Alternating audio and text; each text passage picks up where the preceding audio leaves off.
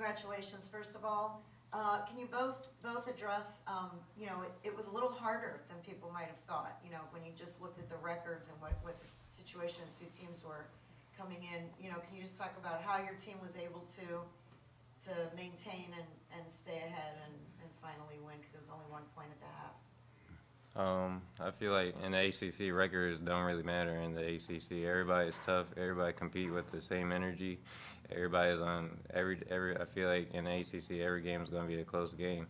So just Louisville, they played good today. They got on a little hot streak, and they just played great. And we just kept focused the whole game, even though we knew it was going to be a tough one today because they came off a bad loss last game, and they just wanted to come back and win. So we just kept focused and tried and played our hardest. I want to ask about Ellis. I mean, he was 1 of 10 when you played them in December up there. Tonight he ends up with 33 points, even though Coach said you guys were guarding him well.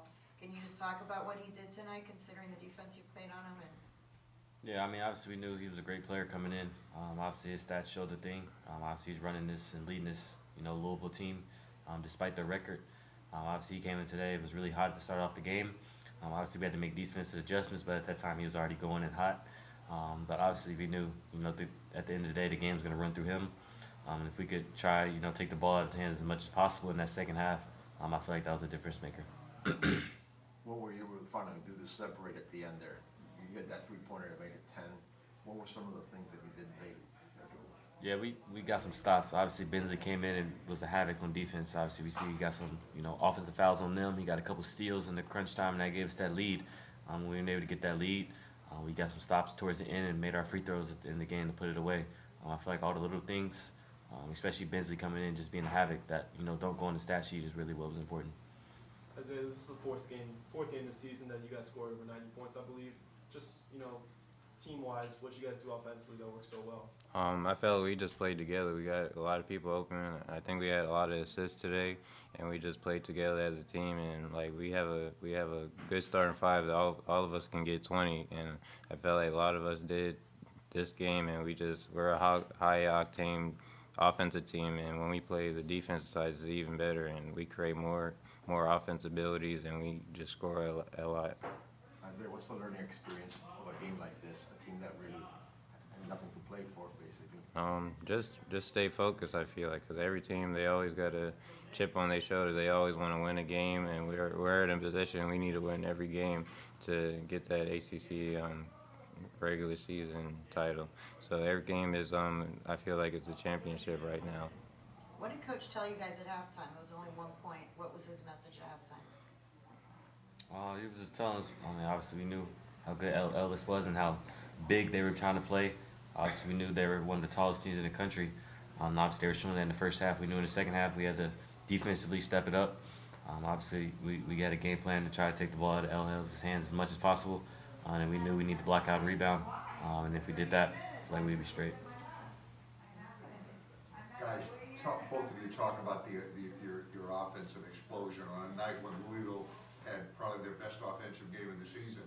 You guys had 3 people over 20 points each, and you put 93 points on the board. Hard to do on a night when they were playing their best offensive game of the season. Can you just talk about how explosive you guys are as a team offensively? Had O'Meara in the post, and all you guys in the wings making shots.